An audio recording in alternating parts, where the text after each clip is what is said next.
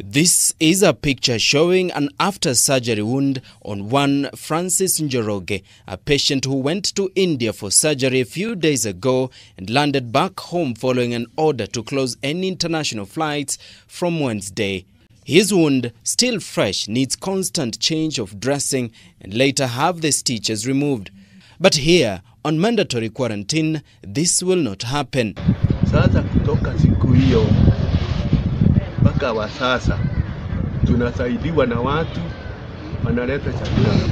Siku ya kufanyiwa hiyo kitu niende hospitali, nimeomba kupelekwa hospitali, wamekataa kabisa.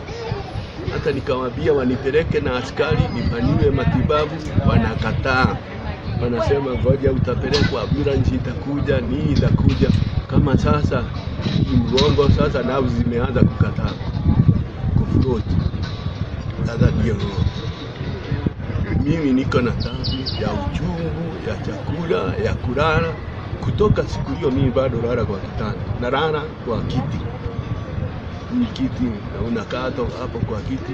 Na sasa kuanzia sasa asubuhi tuliambiwa tulitolewa hapo tukapelekwa huko kwa huru. Kwa huru hakuna hata kiti, hakuna hata kitu gani, hapo ndio tumeambiwa tulale. Sasa tunauliza kama serikali inaweza kufanyia hizi maneno, tupelekwe hata mahali tungesaidika.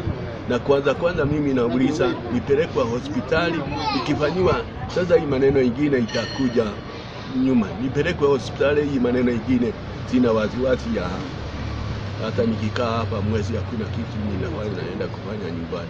Francis and hundreds others were bundled into an NYS bus and taken to government-approved quarantine locations.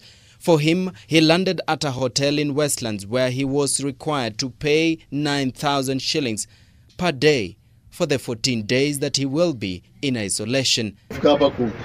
Kwa reception tunaambiwa ni 9,000 shillings. Wenye walikuwa na uwezo wa kulipa walilipa. Wenye walikuwa hawana uwezo kama mimi tuliambiwa tungoje hapa. Tukangoja hatukupatiwa any alternative. So since Monday na Tuesday tumelala hapo kwa lobby hotel. Some of the travelers say that despite complying with all regulations for quarantine, government officials have not been back to check on their progress. Hakuna mtu yote amekuja kutuangalia kutoka siku hiyo tulifika.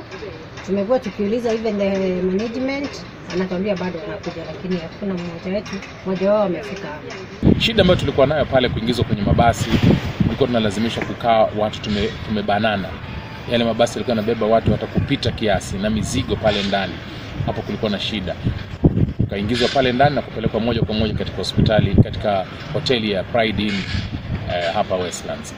So tumekuwa hapa kuanzia hiyo usiku wa Jumatatu, jana Jumanne, mpaka sasa bado tupo, lakini hakuna proper communication kwa sababu jana maafisa wa afya walikuja wakazungumza na sisi, wakatuambia kwamba tunafaa kuendelea kukaa hapa mpaka siku ngapi, 14 zikiisha ndio tuweze kukaguliwa. For those who landed in high school dormitories and college hostels, the situation is even worse. They claim some of them in the hostels and dormitories are unwell, some women are pregnant and are in need of constant medical attention, but none is forthcoming. So per room, you're like 2 people. We are supposed to be paying 2,000 per head per night for 14 nights. They are appealing for the officials tasked with the mandate to oversee the quarantined persons to attend to their plight before the situation turns into a humanitarian crisis. Dennis Matara, K24, Evening Edition.